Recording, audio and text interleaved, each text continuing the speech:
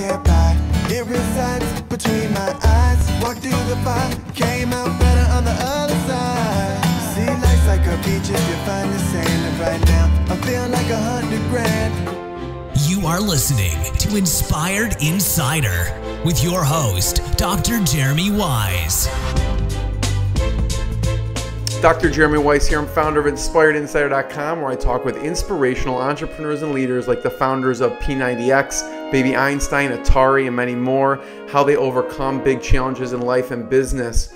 Today we have Jim Sheils. He's co-founder of BoardMeetings International. It's a company that specializes in retreats for entrepreneurs and their children that focus on deepening the relationship between parent and child through experiences, as you can see through the surfboard in the back, some of the experiences. In his 20s, Jim partnered with best friend Brian Scrone, and they've been best friends since 3 years old, which is crazy. And they went on to create a multi-million-dollar real estate company that generates over $15 million per year. And he's the best-selling author of the book, Fire Sale. Jim, thanks for joining me. Thanks for being, I really love being here, Jeremy. Thanks for having me. I appreciate it. And I always like to go with a fun fact, and I had a few written down from my research, which I didn't know, obviously. You are good at imitations. Yes, and it used to drive my teachers crazy. So I could do imitations, so it's just something I can hear. Usually can hear someone's voice. Who's your favorite person to imitate? There's so many people. I think one of my fun ones for a connection for you and I met at Mastermind Talks. Yes. And Philip McKernan's a good friend of mine. So I like to go into the Irish accent and say, I have a passion. It's a passion that goes deep, and I don't want to. I can't swear actually, and so I can get into the Irish accent pretty well. I'll have to clip that and send it to him. See how accurate it is. He knows. We've sent videos back and forth to each other, imitating each other. So he was powerful. He was powerful, and I'm excited to hear from you because just the fun facts that I wrote down, which we can talk for hours on if we had hours right now. But I read and listened to that your dad was suffering with kidney issues, and you know when I met you at Mastermind Talks, I'm like, Jim is one of the nicest people, and now I realize I was way far off because you donated your kidney to your dad. Yeah, I did. So what was going on with your dad at the time, and how that, it's not an easy decision to make. No, it's not an easy decision, but my dad developed a kidney condition from being a stubborn Irishman who didn't get antibiotics when he got strep throat years and years and years and years ago. And it was an old strain of strep throat. It can lodge in your kidneys and cause kidney issues later in life. Fortunately, that happened, so it wasn't hereditary or anything. And the doctors, it'll be next week, will be 3 years. 3 years ago, he had 2 years to live. And he was on dialysis, and we're right near the Mayo Clinic, thankfully, the best in the world. And they gave us the choice. They said, if you have a donor, and it was pretty obvious. I have older sisters. They have big families, and I just said, this is about, I need to do this. Wow. My wife was supportive, and I did the research, like I think you probably would, with a health condition. It didn't affect my longevity. It didn't affect me having children. Nothing. So. Before we figure out what's next, figure out what's important. And I would never forgive myself if I didn't try. So, what was the toughest part about the process of donating the kidney? The toughest part was, I think, mentally preparing. I mean, I wanted to say, tell me exactly what's going to happen. Right. And with what they were going to do, where they cut through your stomach. And they have to expand your stomach and suspend your organs. And they're taking one of your organs out, for God's sake, Jim. Yeah. That's a serious thing.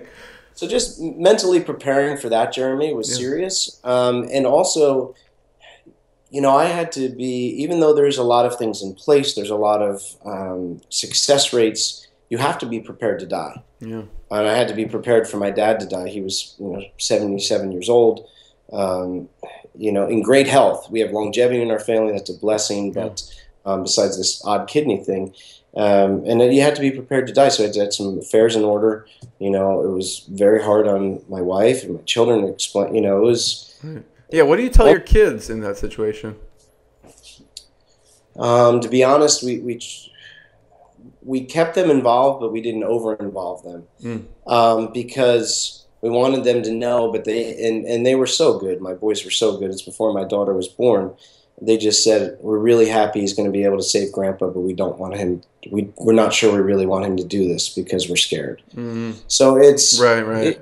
It was, you know, what happens though. It was a big preparation, but with any big preparation or hard thing we go through, there's a celebration. And I can tell you, Jeremy, 3 years ago, after we went through that, some of it was really painful afterwards. You know, the recovery, you lose all your stomach muscles. Yeah. But it was the best holiday season I ever remember because I was okay, my dad was okay. Right. It was risky, so with that, you know, mental preparation, because I hate needles. I always joke I'd rather. I'm the same way as you. I'd rather someone run up and punch me in the face than get a needle in me. You know, so so it was the mental preparation and almost.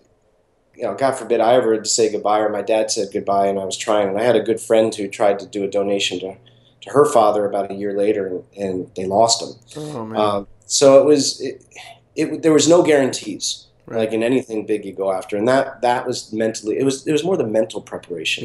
Yeah. I ask that because I think it's so important. You know, obviously we always talk a lot about business, but the reason we do that is for family and everything like that, and also your mission, which we'll talk about behind, you know, board meetings. But you have too many interesting thoughts for me to go right to board meetings. You know, one was you had this amazing post on second place myth of adoption. So I want you to hear your thoughts on that and the adoption process for you. Yeah, my wife and I met years ago. The boys were both very young, 7 and 5, and she was married and divorced with full custody of the boys for good reason. And, you know, when you come into children's life at 7 and 5 opposed to birth, it's different. It's as awkward as asking a girl to dance at the 7th grade dance, you know. And, I was awkward, yeah. Okay, and I was one of them, too. I was a wall hanger.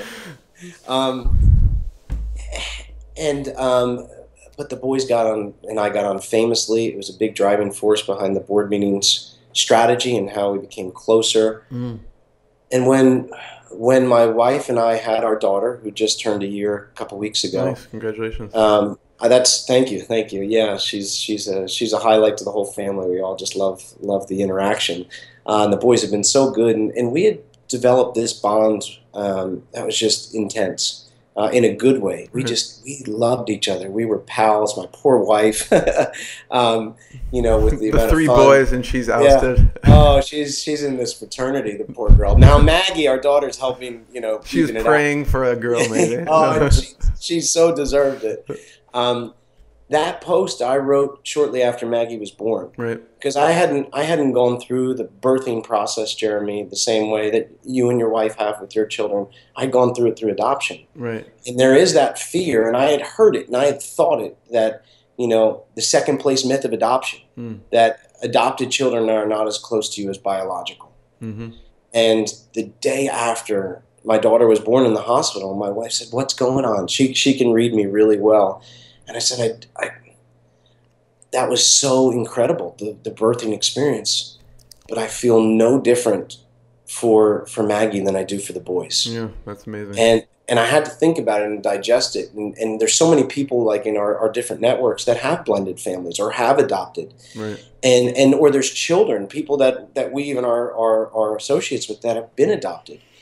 And I think there's this thing in society where they say they're second place, like a stigma type of thing, like a stigma, and you know, and I know there's that they feel like they're a little bit distant than the biological, and nothing could be further from the truth. I mean, with everything in my heart, and I think it comes down to, like I talked about, when you step in to a child's life like that, and you go all in. I mean, you go all in with that vulnerability that they might not love you back and all that, but you go all in. Yeah.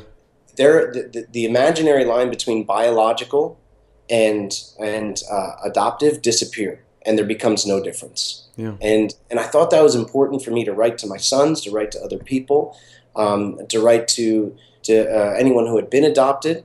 And that was probably one of the most important writings that I've ever done. Yeah. And I got note after note, and it's just, adoption is not second place. I've been I feel so fortunate, Jeremy, that I've been on both sides. I have biological children, and we actually want to have more, and I have 2 adopted children.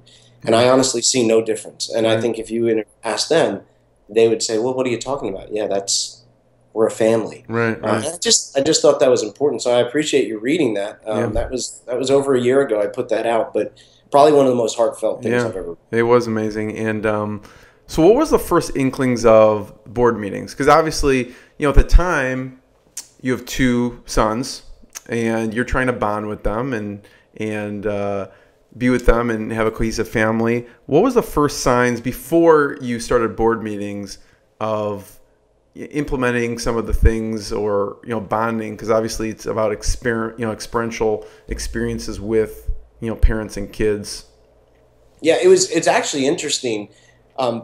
Before the boys, and then before my father got sick and all this was going on, I was in a pretty lucky situation where I was getting invited back to a lot of personal development and wealth creation events at a pretty young age, because Brian and I started the real estate business at a young age. Yeah.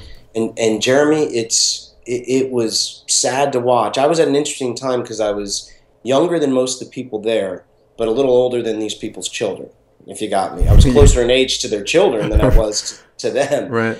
And there was such a disconnect. Where all these people were figuring out what's next, and they were forgetting what was important. And they were, and I would always teach in very simple terms, 5th grade level, because that's how I learned. And people come up and say, I wish my son or daughter had been here. And the people would just start to open up to me. And I just would say, wow, this would include the people on stage. What were you talking about at the time? Well, our core business is real estate investments. Right. But, I would spend, maybe if I had 50 minutes, I'd spend 10 minutes on the strategy and 40 minutes on the things that support the strategy. And that goes to the foundational stuff, overcoming hard times, the things that would keep me grounded, just lots of different things. I believe I would really go into relationships with people and personal development, because I just think those are 2 important things not taught in school that we all need to keep refreshing on. Right. And so what kept you grounded? What would you talk about, or what do you do now that keeps you grounded? I think the things that keep me grounded, Jeremy, were, and I'm not perfect by any means, but I've always valued relationships first. Yeah. I just think the power is in relationships. And if you can have real, authentic ones, not only in business, but in personal life, you're going to be better off. You're going to be more successful on both sides. Yeah. And then I think it's choosing your heroes wisely. I'm going to give you a shout out.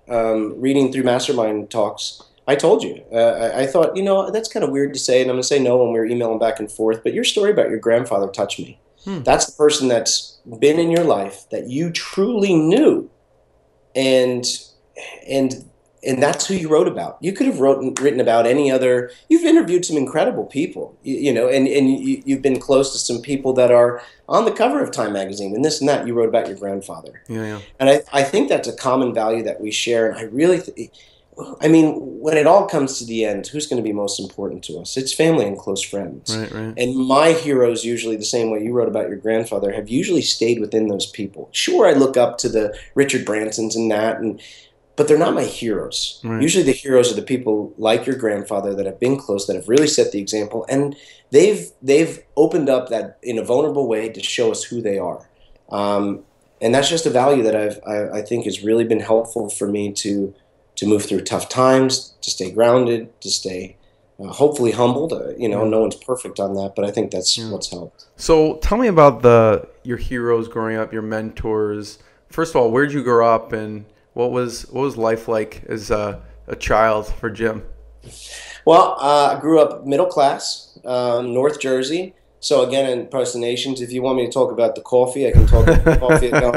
Head up on the boulevard, but all right, forget about it. But so I grew up in North Jersey, middle class. Loving family, not a perfect family. We had different times where money was tight.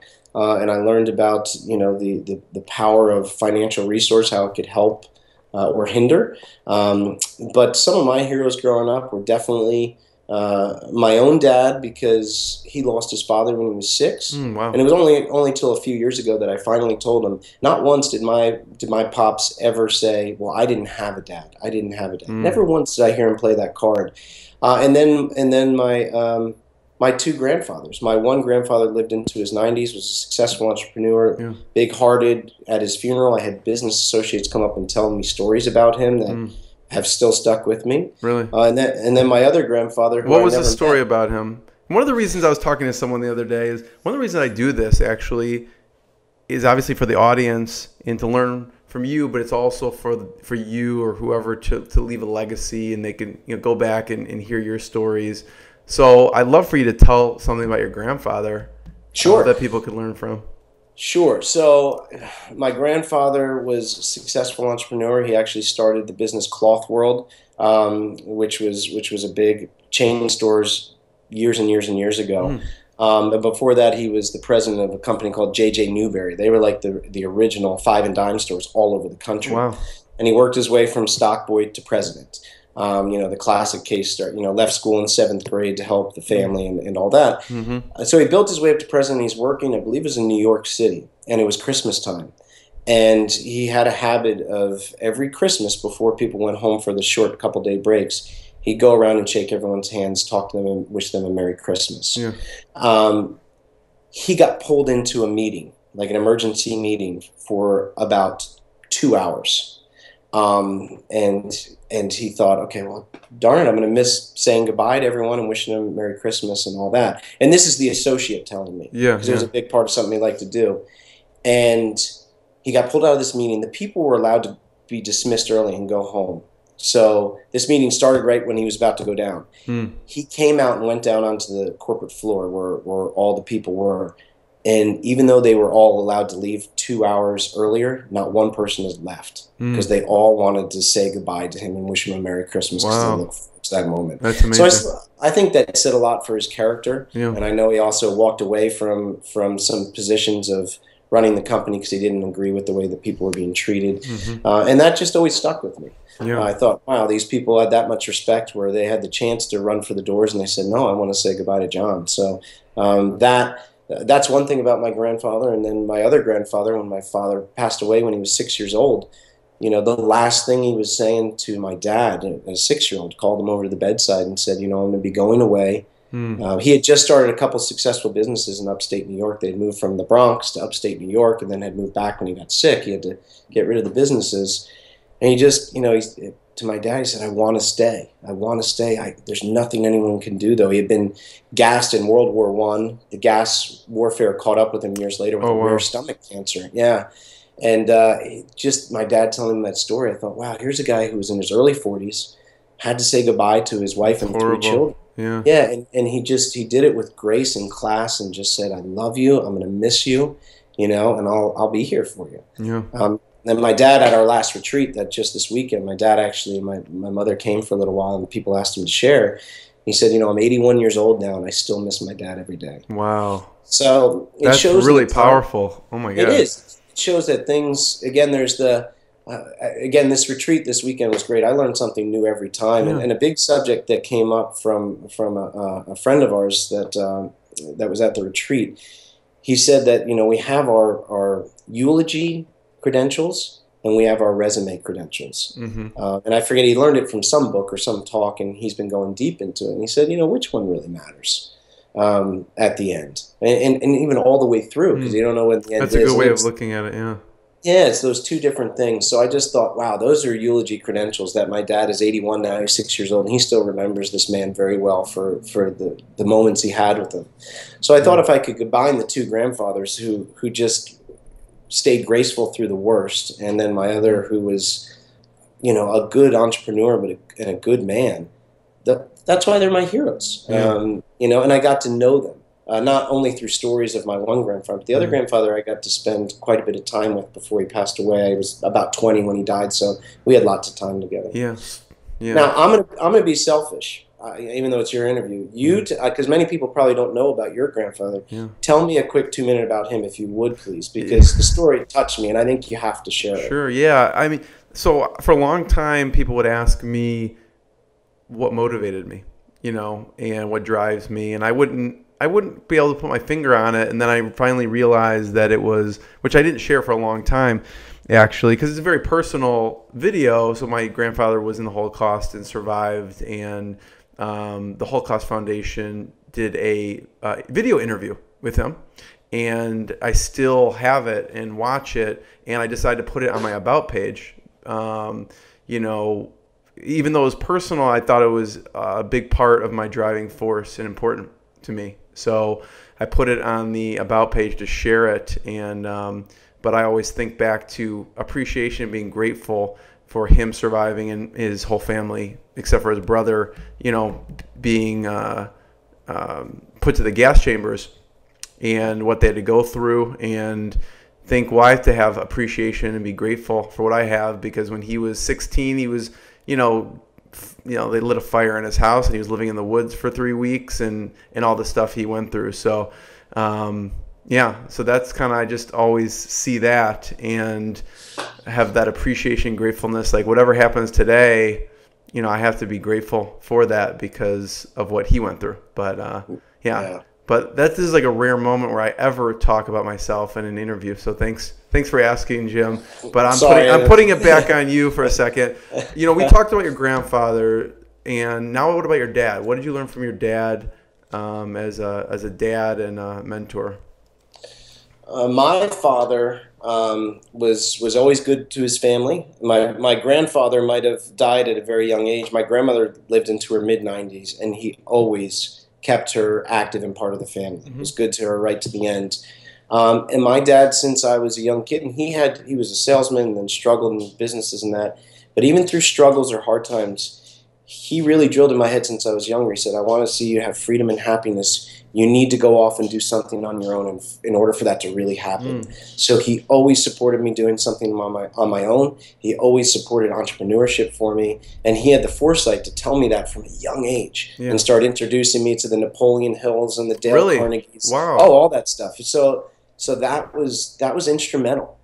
Because when you're that age and you know everything at the age of 11, of course, and it plants in you. You don't want it, but it kind of festers in you, and then it starts to bloom. So my dad was a big part of that, going off on my own, having the courage to do that, even through hard times, and with people. He was always very good with people.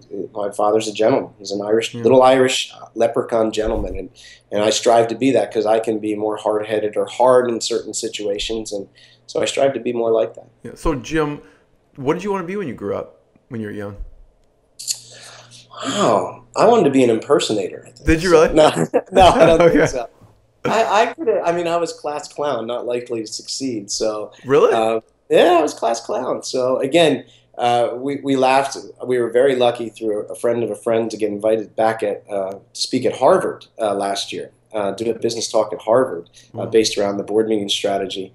And the big joke was, there are many substitute teachers rolling over in their grave right now. Jim Sheils, it's gone.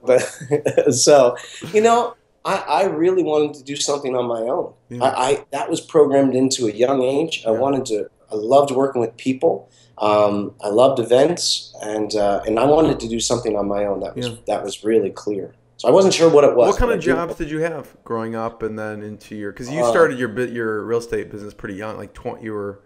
Yeah, early 20s. Yeah. That's one thing. I always worked a lot, and I think that with my kids, I want to do it a little differently. I want them to work, but I want them to work for themselves. But I had jobs, and probably the worst jobs that Tell me the worst job. Tell me about the worst job. I worked at Wendy's in college. And you had to put on this uniform, and you'd be serving a lot of, good-looking girls and stuff, and it just was really uncomfortable. So that was pretty bad. That doesn't sound that bad. You have free food and good-looking women. What's the worst one? But you're in this funny uniform. Oh, so I gotcha. You're not really, and it was low pay. It was off hours, and So I didn't really enjoy that, and just the grease. And then, you know, I haven't eaten at a fast food place in I don't know how long, but that was a pretty unenjoyable. Plus the pay was very low. I did construction in the winter during my 6-week breaks between fall semester and spring semester at college. And that was, you would literally be out the door at 5:45 every morning. You get home about 7 o'clock at night and just fall asleep. And so I always worked really hard. I was a very hard worker. I drove limos. I caddied. I worked at the local supermarket. So I learned at a very young age of having bosses and being stuck in kind of a dead-end situation that I didn't want to do that. You know, I think a lot of people don't realize, and look, there's good ways to work for other people, don't get me wrong. But for me, just the way I'm built with freedoms, just wired of my own decisions of time and schedule. If your dad was playing Napoleon Hill for you from a young age, you've been brainwashed. Exactly. In a good way.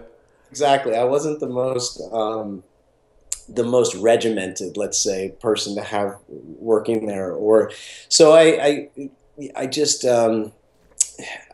it taught me at a young age, Jeremy, I did want to do something on my own. Where I think some kids, if they've never had a job, and they have that entrepreneurial spirit, and they finally get their first job at 23, and I know there's people like that. I'm like, holy cow, are you kidding me? They don't realize till they're 30, oh, working for someone else isn't that bad. I knew. I was like, this isn't for me. I need to do something on my own. Yeah. So, you know, and those jobs are big. And that doing that construction, you know, digging out foundations where the snow had fallen in, and having to lift snowfuls of garbage cans and hoist them up 8 feet, and the other person would grab it. I mean, you were just knackered. You were out of it. So I thought, you know, my body's going to be shut down by the age of 40. I'm 40 now. So it was just a big lesson of what did I want to do. I wanted to be the person more investing in the house being built than actually the one, you know, doing the grunt labor. Right. You know, it makes me think of a few things when you talk about your dad, and he was introducing like Napoleon Hill and some of these other people when you're a young age. And when do you think is a good time to introduce those type of mindset and those type of audios or books to kids? Because I know you have definite opinions on education, and I want to talk about one of your blog posts on that. But first, when do you think people should start to introduce, and how, those type of leaders and mindset? You know, I think that it is never too early to start introducing personal development, financial intelligence, entrepreneurship, and relationships with people at any too young an age. But definitely by the age of 5 and 6, the education's a lot better now than when my dad was there, you know, with the old tapes and just things. There's actually games and stuff. So like for our boys, when we first got together and Leland was 5, we started playing Cash Flow for Kids, which is a Rich Dad game from the Kiyosaki group. They've done a great job with it. It makes a lot of sense. The 7 Habits of Happy Kids, which is from the Covey Covey group, Stephen Covey. These things in a game fashion. You're not lecturing. You're not making them read tough manuscripts. They're playing a game and learning with that. It's almost like that Mr. Miyagi approach, but it's a lot more fun than painting the fence or waxing the wax off. So game form, I think by the age of 5 or 6, you can absolutely start. Yeah, and you know, you also have a really good post on the decisions and challenges and lessons from 12-year-old leaving school. Talk about the decision-making process leading up to that, because it's not an easy decision, and then how you go forward with, you know, actually educating your child.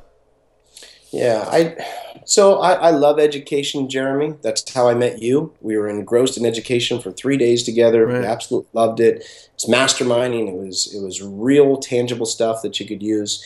And that's what I want to see more education about. And I think that formal education has fallen behind.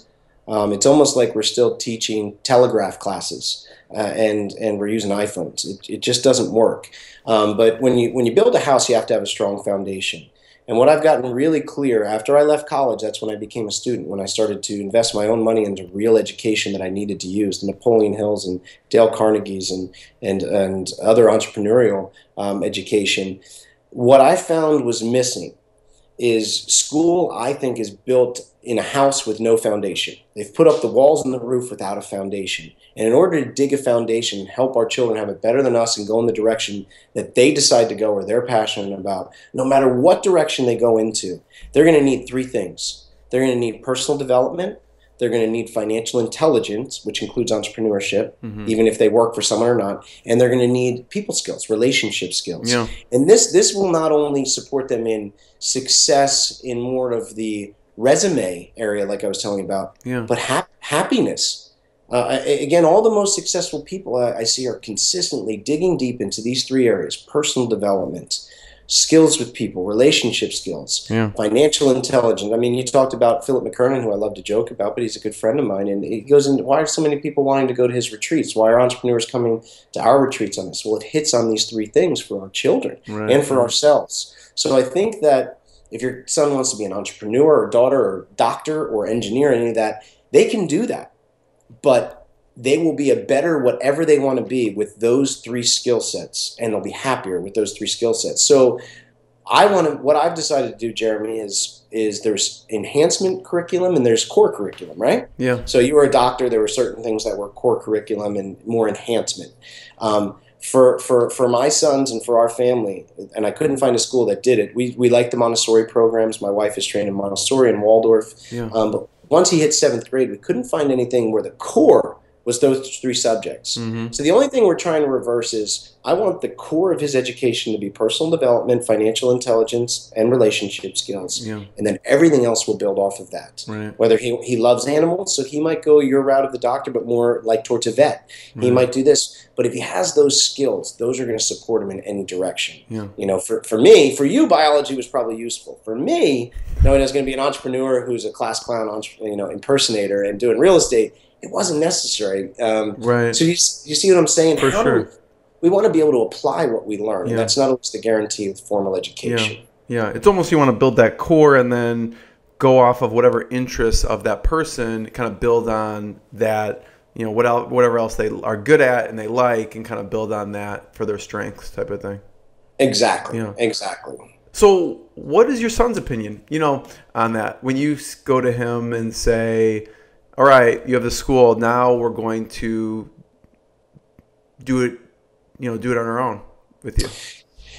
He was excited because he's attended our board meetings retreats and been active in them for a few years now. So these are the core things that we work on. So he sees the validity of it. He started to experience it. So he was kind of excited. They like the idea of homeschooling. We travel. So we've said, with leaving the private school of the Montessori and going to public, we're not going to have the freedom to travel and this and that. And he wanted to start his own business. So he was excited for a lot of the things to teach on, and the time we're spending together. Him and I do beach lifeguard training, which is something he wanted to do twice a week. So it's fun. The tough thing that we're still working out, Jeremy, is socializing.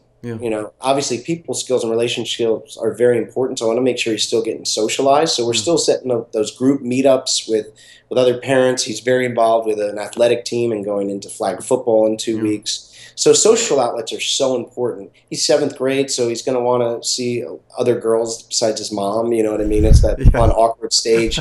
So we're getting him involved with a local youth group thing. So we want to make sure there's time for the socializing. So we're still figuring that part out. But I think him and I have enough talks and using our board meeting strategy where I just say, I love you guys, and I want to see you have it better than I did. And sometimes I remember doing homework that never did anything for me later in life. This type of stuff of working on yourself, it's going to make a difference. And I might not always be here, and this is the stuff that I can really impart to you that it's going to help. And I've built that trust where they believe me, and he digs deep into it. I mean, his curriculum right now, his core curriculum, is very different.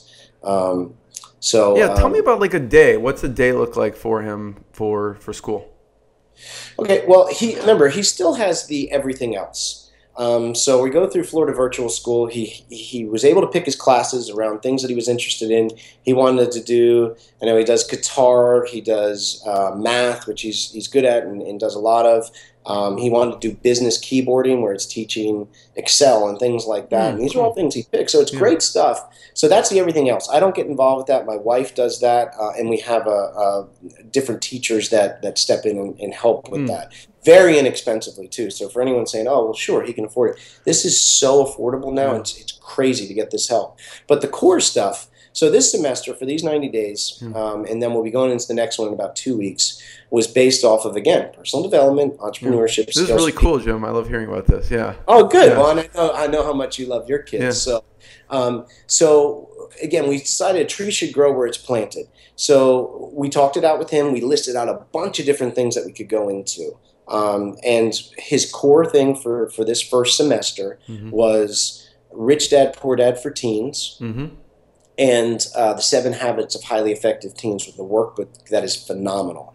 So what we're doing is he has to go through those. I could actually send you the schedule. I think we had it. That's really cool. So he goes into those, and he's doing the workbook, and we play one of the 2 games every other week. So again, it's really ingraining. Plus, we said we want you to pick a business to build.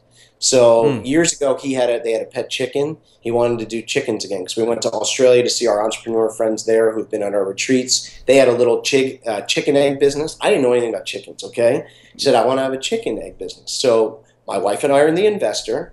Now right out here, we have 15 chickens in a coop that we've built. Where is it? Is it like outside, or where do you keep it? Oh, okay. It's right. We're in Florida, so yeah.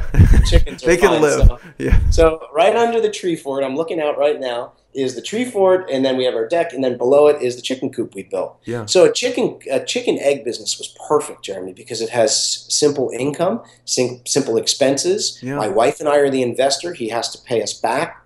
So honestly, I don't care if the business is successful or not. It's the lessons he's going to learn. Right. So these last 90 days, he's started that from getting the wood supplies to doing this to building the business, from figuring out what money he has to borrow from us to who his clients are going to be in the area, the eggs have just started laying in this last week. Really? Finally. Yeah, and so now all the neighbors are lined up. My business partner lives a block away. The eggs are pre-sold. So it's not going to make a killing, but it's the mechanics. Yeah. So that's a big part of it, and he's using those. You never know. He could have his own brand at the grocery store or something. Alden's egg business. I don't know. Alden's eggs. That has a certain ring to it, actually. It does. And you know what's funny? At this retreat, our friend Xander was here with his son Ronan, and he just sent a picture saying, look what Ronan did. And Ronan had scratched on a piece of paper. They live up in Canada. He's going to start an egg business. He was writing out the things he's been talking. Yeah. So Again, it's a great sample thing. So there's a lot of experience stuff. So he's going deep into those 2 books right now that I think cover all 3: personal development, skills of people, and financial intelligence. And we said, we want you to pick a business, and we want you to pick a service act. And he loves animals, and he's so good with them. We're like Dr. Doolittle here. We have 3 dogs, a cat, 2 birds, a rabbit, chickens. A chicken coop. Yeah, it's freaking crazy around here. Like, it's Dr. Doolittle land. So, but so he goes to SAFE, which is the no-kill shelter, about 20 minutes from our house, and walks dogs. It was going to be every Friday morning. We moved it to every Thursday morning. So his schooling is very experiential. What he's learning in the Rich Dad, Poor Dad for Teens. And I get nothing from Rich Dad, Poor. I mean, I'm not even. There's no affiliate link going to be put on the page or anything. But it's interesting. I love hearing about these resources, because it's things that, I wouldn't even, maybe we haven't heard of. I haven't heard of the 7 Habits of Happy Kids at all. So I'm glad you mentioned that. So these are really valuable. It is. And it's again, if we can play and let them do less lecture, more roundtable discussions, and more experiential, I think it will soak in. So we're going to Colorado this week for a week's vacation. Then I have a mastermind with a group of people at the end. And I think my wife and I were going to be going into the next semester. So the next semester, he's almost done with both those books. Yeah. Obviously, the egg business will keep going, and the Service Act. But I think next semester we're going to decide from our list, okay, what do we go into next? One of the things I'm really passionate about is something I learned from, I don't know if you remember Dendapandi. He's a big EO speaker. He was a Hindu monk. Yes. I'm Hindu, but the power of meditation, which I believe, and how to focus and concentrate, that's something that I want to teach. We're probably going to go right into Dale Carnegie, things that I think are going to ground him better. So our goal is to pick something once a semester, and there's 4 semesters in the year, and go very deep in that. And it's only one per semester. One thing for personal development, one thing for financial intelligence, one thing for skills of people, and just keep going deeper and deeper into each of these. We might be nuts. I don't know, but that's what we're... Well, if you're nuts, that means you're going in the right direction. So, like if everyone else is doing one thing, you want to be doing the other. Isn't that... So I'd love to see that schedule if you're willing to share it. If it's not private, I would love to put it on the post, and just so people get a sense and feel for it. Sure, I'll send it right after the interview. If it's too private, then don't worry about it. Or if we need to fade out certain things, but I think that'd be really valuable. No, it's totally open. I actually posted on Facebook because a lot of people were asking, "Hey, what did you decide to do? What did you decide to do?" Right. And I'm always honest. I say we don't know what we're completely doing. But I know that it's called entrepreneurship. You do it on the fly, and what works you do, and what doesn't you throw away. Exactly. So what do you find so far has been, like, if someone is going to do that, what is something to avoid or a challenge, and then what's something that you were surprised that worked so well with the curriculum and the schooling? Couple of things. One thing, you got to get a certain amount of structure, because the kids are used to that. You need that. So, it doesn't have to be, completely military, but you have to have some sort of structure. Yeah. Secondly, we had a really good friend who's a very successful businessman. We spent a week with his family in the Keys, and he's done alternative education with a mixture of keeping them in school and then pulling them out for a semester. He's mastered it to do a little of both. Yeah. And I said, "What do you recommend?" And he said, "Look, here's what I know. The starting point for everything you're wanting to do is figure out what they're passionate about, and then dump gasoline on it and set it on fire." That was his advice. Yeah. He said, so just keep focusing on that, of going deep in what they're passionate about, allow them to go there and set it on fire. Give them support, make them go deep in it, and that's it. And it might change in that, but he says and his kids, what they've done, I don't have time to go into it, is incredible. His 16-year-old son now running, he was always a fisherman. He's now running Fisher charters out of the Florida Keys at 16 part of the year, with NFL players and all that hiring him big money to do it. I mean, incredible stuff. Yeah. And it's because he let them go deep in what they were passionate about, and he supported it by just setting it on fire for them. Yeah. So that was important. And then the socializing. I want to keep my kids socialized. I've read plenty of studies. I've had family that did homeschooling. It is absolutely a farce that your kids are, they're antisocial if they're homeschooled. That's probably the biggest objection people have, I would assume. It is, and it's actually they've shown the opposite in a lot of studies, which we can't go into now. But it is important. They want to be around people their own age. Right. So I'm lucky where I travel with certain mastermind groups, and they bring their families. We have our retreats. We're doing other things, but socializing. Don't keep them penned up. Hormones are starting to pop around the early teens, and that. You got to keep them socialized. So, at what point do you do this indefinitely till college?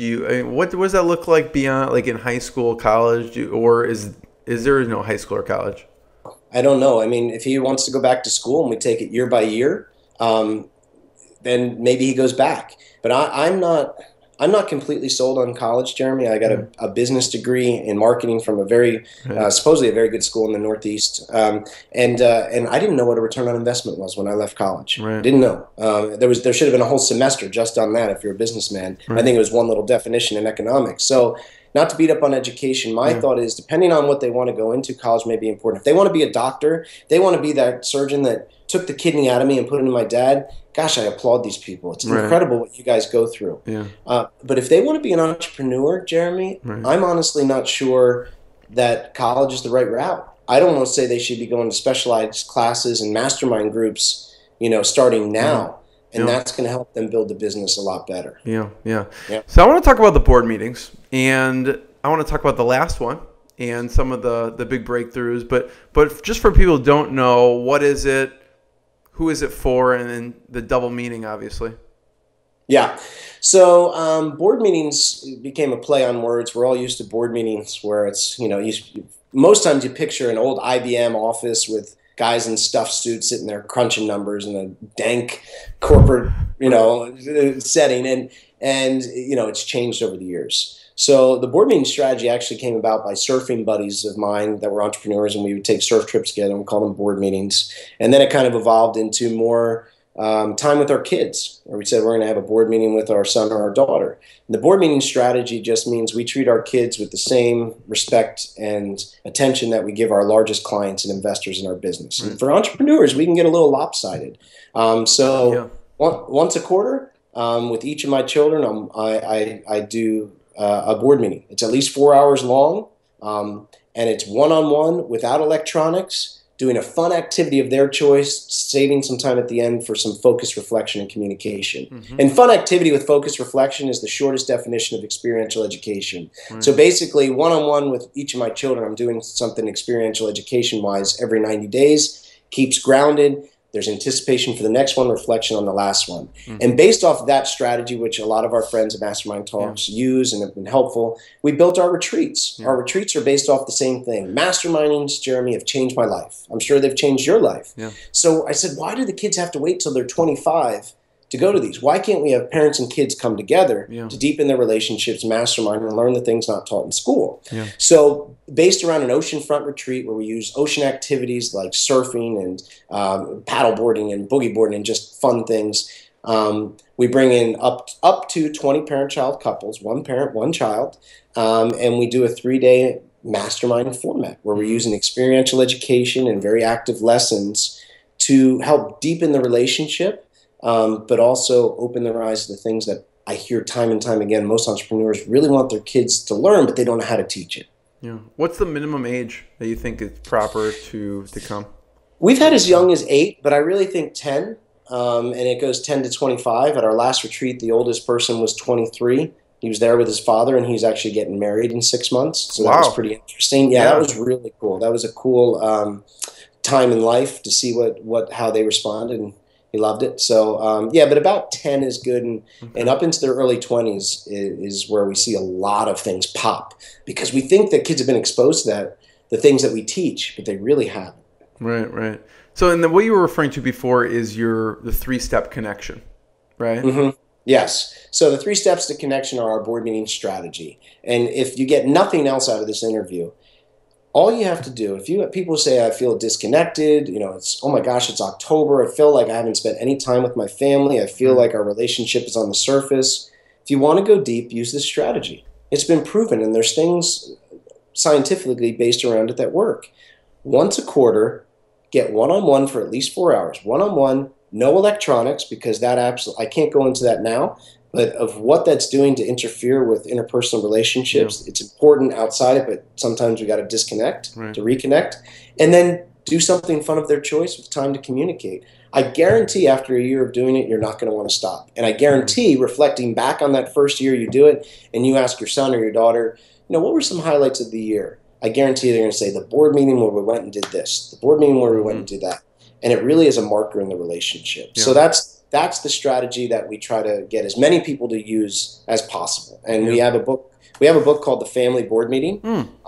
If anyone wants to go to www.qualitytimerevolution.com, it's a free download, and it's actually a talk, about a 10-minute talk that I did for a guy named Joe Polish. Yeah, I watched that. Jackson. It's like 14 minutes and 19 seconds or something like that. But yes. The doctor always gives the exact time. So it was really good. I highly recommend people watch that for sure. Yeah, thank you. Well, and Jeremy, there's simply no substitute for quality time. There's not. And as entrepreneurs, we try to better things. But if you want to better your relationships, you cannot substitute quality time. You can't. Not with fancy schools, not with money, not with gifts. If you want a deep relationship, there's no substitute for quality time. Yeah, and one of the things that you emphasized when you were giving that talk is it's got to be a fun activity chosen by the child. And so what did your children chose? Oh, wow. We've gone to football games. We've gone to soccer games. We've gone fishing. We've climbed the lighthouse. We've gone to water slides. We've gone to pet sanctuaries. We've gone to just beach days where we do that. We've gone on a hike. There's just so many.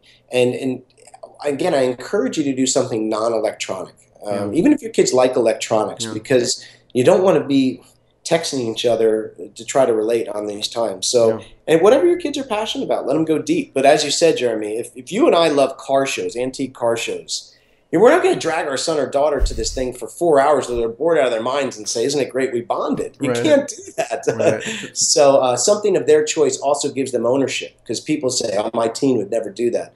Give it a try. Let them pick the activity, and then maybe even go a little above, and this might anger some people, pull them out of school for the day. Right. So they miss 2 days of school a year. What's more important when you look back 30 years from now? Those days that they'll never forget, or a day at school. What was the strangest one that they chose? Activity? That you maybe had second thoughts about giving them the reins? Well, Leland, our youngest, was afraid of heights. So the two he chose, those were strange. I loved them, but when he went to a giant water slide and he went to the lighthouse. Why do you think he chose those? Well, because I think we talk about, stepping out of your comfort zone and overcoming fears. Those were the two lessons at the end of the day when we talked. I shared with him fears I had when I was his age.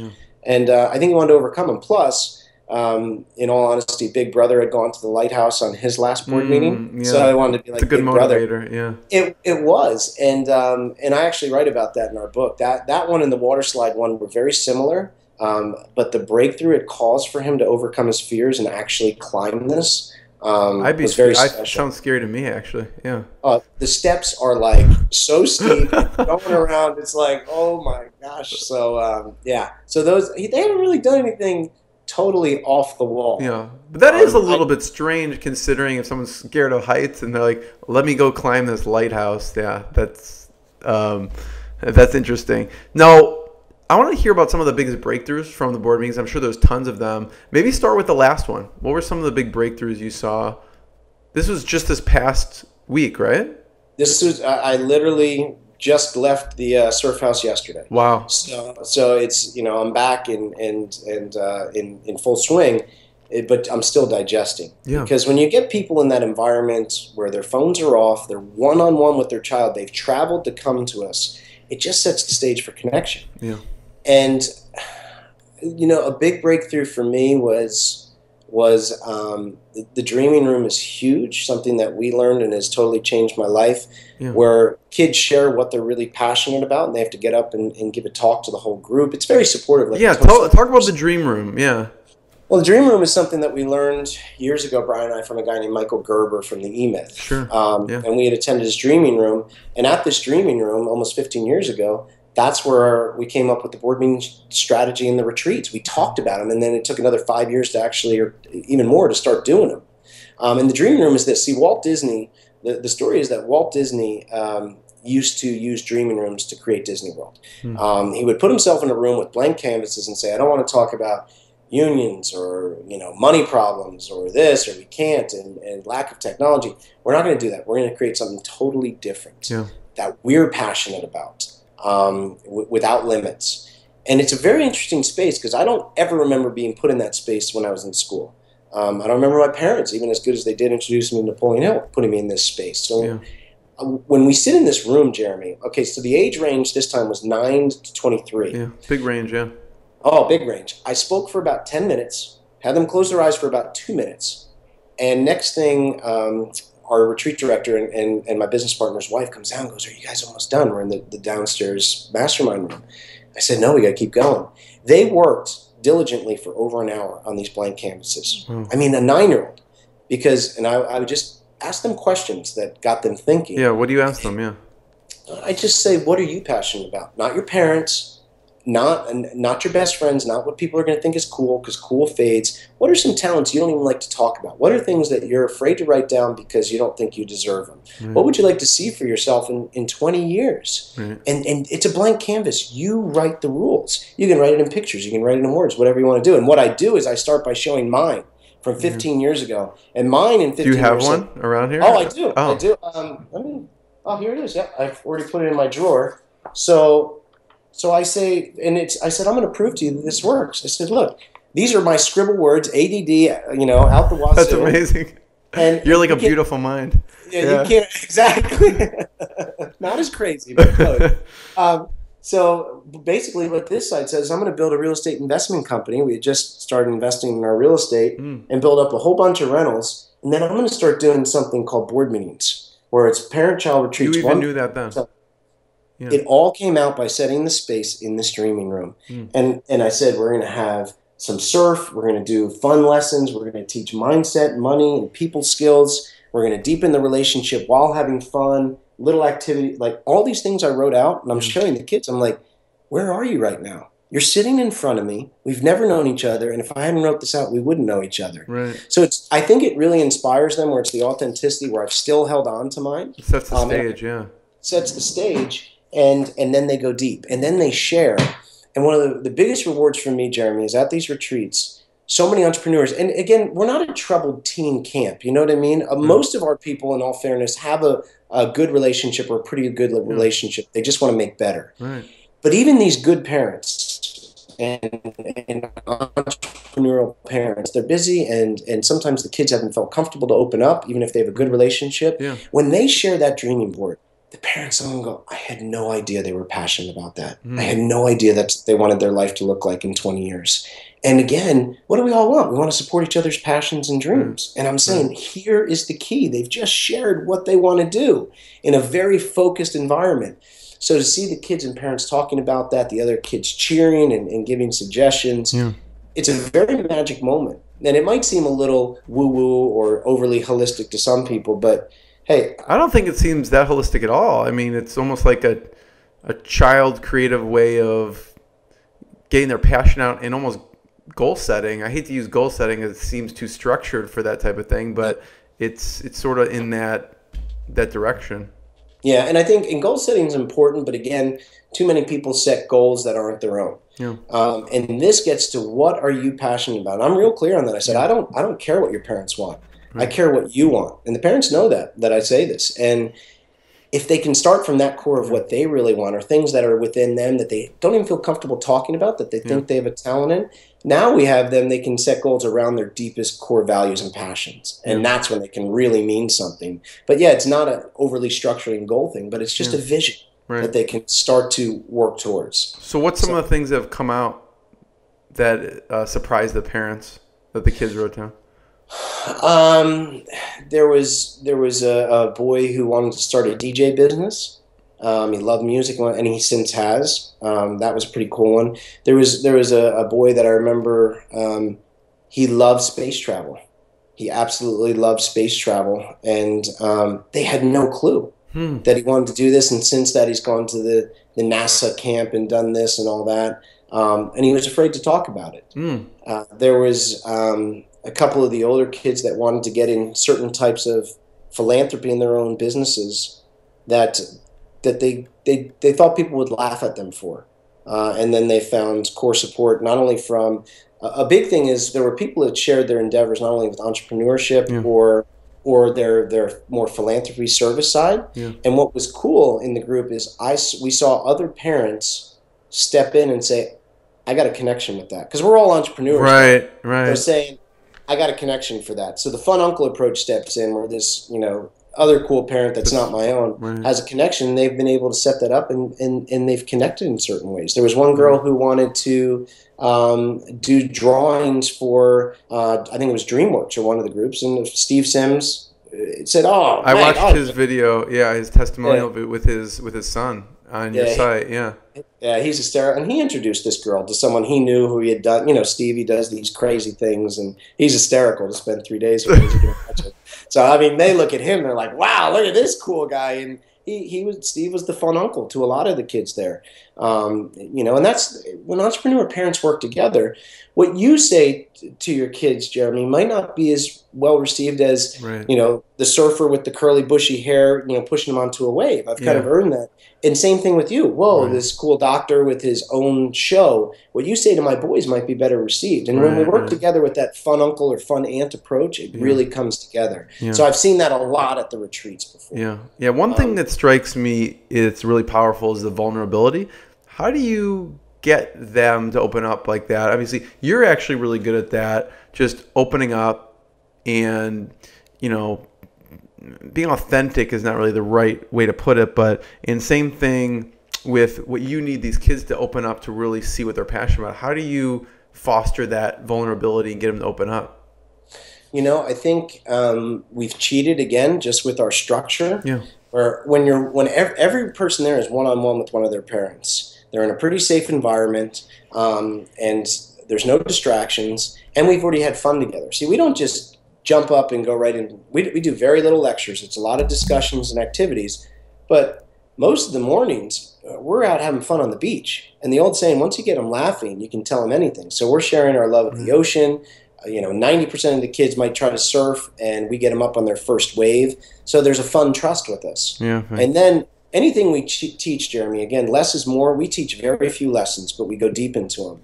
And my business partner and I personally show how it changed our life. So the first day with I think one of the most touching things we do is called a connection sheet between the parent and the kids. It's 3 questions, total game changer of the relationship. I showed them how I had done that with my dad years ago. And doing that sheet was one of the things that allowed my father to let me give him a kidney, because he was a stubborn old Irishman. He said, I'm not taking a kidney from you, absolutely not. And that connection sheet, honestly, Jeremy, said, look at what I value in my life. If you don't let me do this, you're not letting me live on purpose. Right. So I was almost able to use it in a good way to do something very special.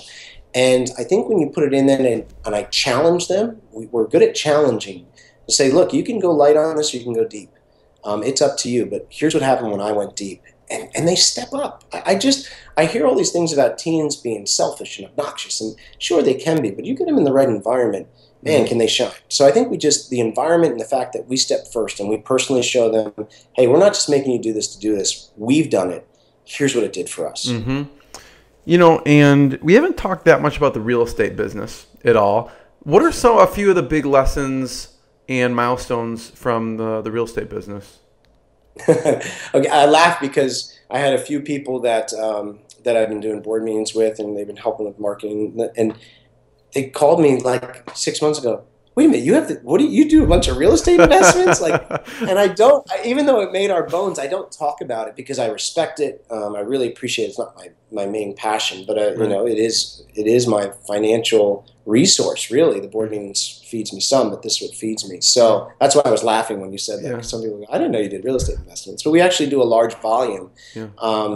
It's a simple business model where I have one specialized skill besides our board meeting retreats, Jeremy. I can take a little house. No, I'm just imitate. Yeah. I have a passion. Caleb McCarnan, sorry. So Philip's going to kill me when he hears this interview.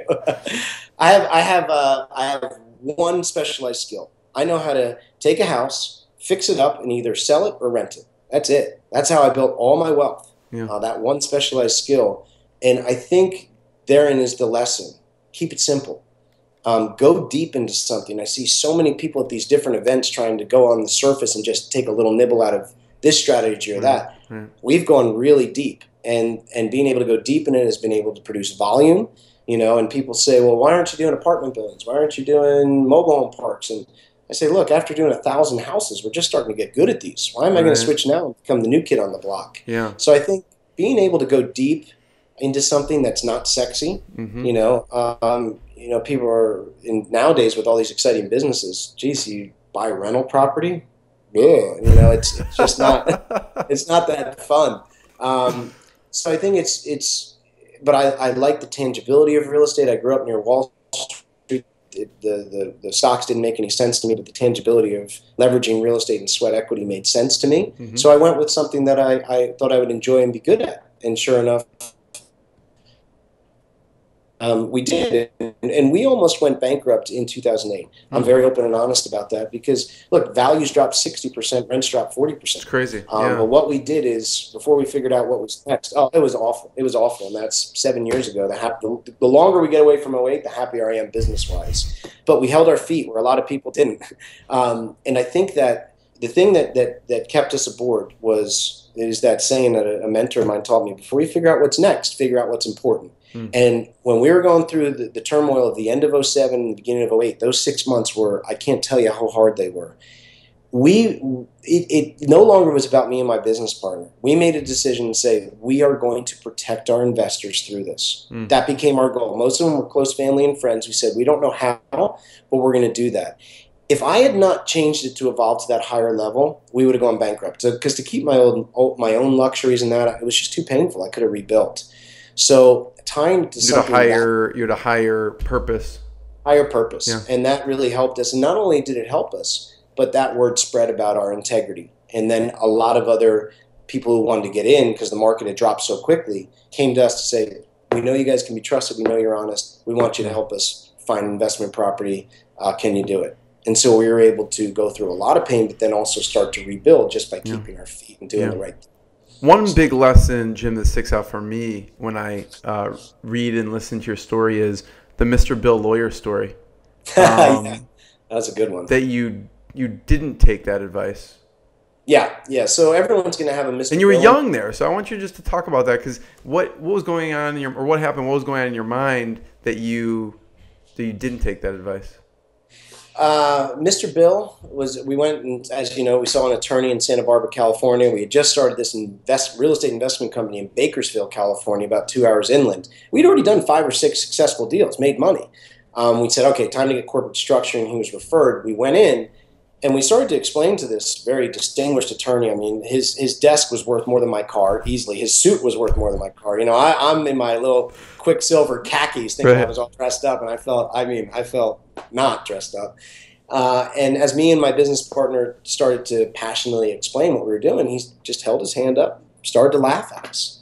And then he went into a very disciplined, documented argument, like an attorney will, of all the reasons our business was going to fail. And he ended it with saying, now, I don't want to disappoint you boys, but I think you'll be back to waiting tables in a couple weeks. Right. Now, I wasn't even a waiter at the time, but I guess I looked, had a waiter look to me. And I think what it was, Jeremy, is I had done my homework. I had been really studying hard into this. I listened to the simple numbers that we were taught. We had gone to some experts in it. And I was able to look at, first off, had he done any real estate deals? Had he done any real estate deals in Bakersfield, California? Was he the butcher telling me, how to bake bread? Right. Like I like to say, don't let a butcher tell you how to bake bread. Right. Ask the baker. And really, I think the thing that was our biggest strength is we've already done a half dozen deals and they've made money. Right. So what scares me about that story, Jeremy, it's a great story because we did overcome. We said we're not going to listen to the butchers tell us how to bake bread anymore, was if I hadn't done those 5 or 6 deals before I went to see Mr. Bill, would I have kept going? Right. And I don't know. I don't know the answer, but you validated it. Yeah. We did. We validated it. So everyone is going to have a Mr. Bill. Yeah. We have to be very careful of opinions, especially expert opinions from a person who is not an expert in a certain area. Right. Tell them to pound sand, politely and move on. Go to the experts. Right. I love that story, and I love that because it's all about taking advice. Who you take advice from, how do you take advice, and it could be someone who really cares about you and loves you. It could be someone close to you who's giving you advice who's maybe not the expert and doesn't have experience with it. So I loved hearing that. Even from a young age, you guys just started, and the lesson learned there.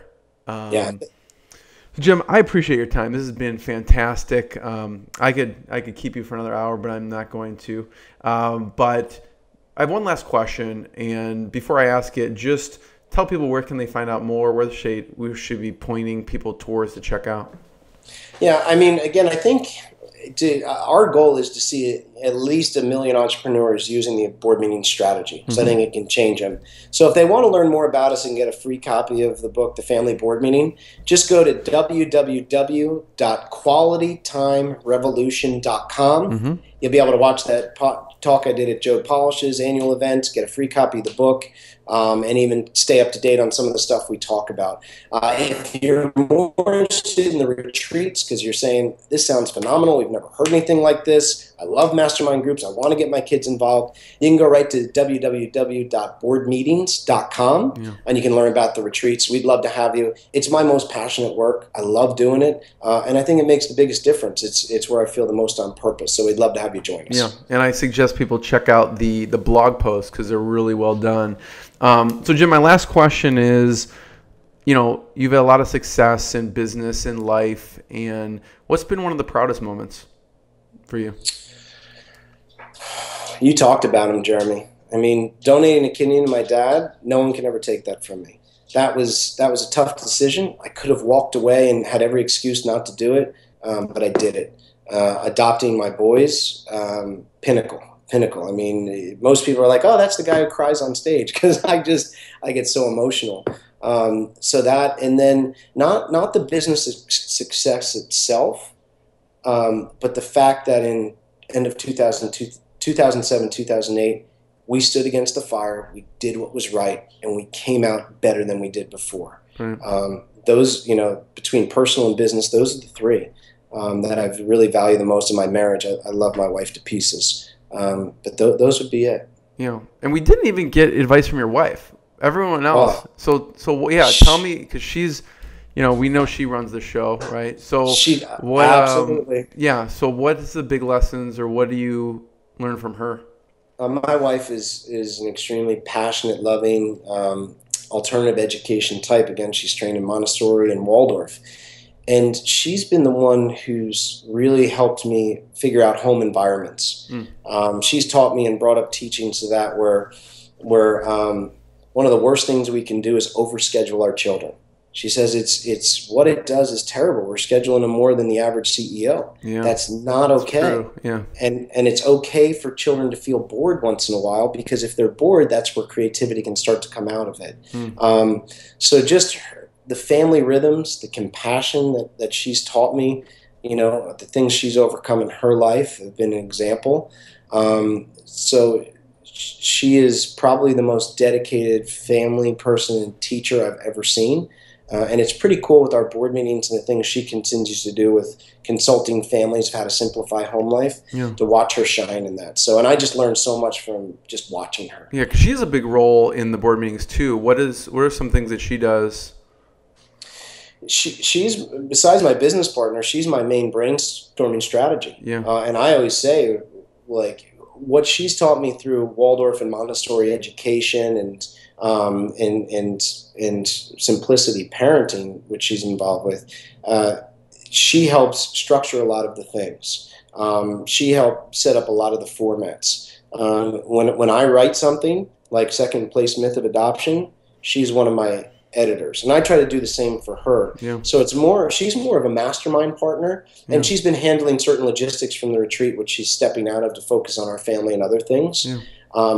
But she truly is. She brings an angle of traditional education, formal education to it, and kind of turns it on its side the way she knows that I'd want to, and helps me see things that I wouldn't understand, which is so important. So I'm sure, I don't know if your the wife best of does both worlds. Yeah. Yeah, exactly. Jim, this has been hugely valuable. I really appreciate the time, and everyone should check out boardmeetings.com. Yeah, I appreciate it, Jeremy. It was a pleasure talking with you today. Always. Thanks. Take care. What I got, you can't buy. It resides between my eyes. Walked through the fire, came out better on the other side. See, life's like a beach if you find the sand. And right now, I feel like $100 grand.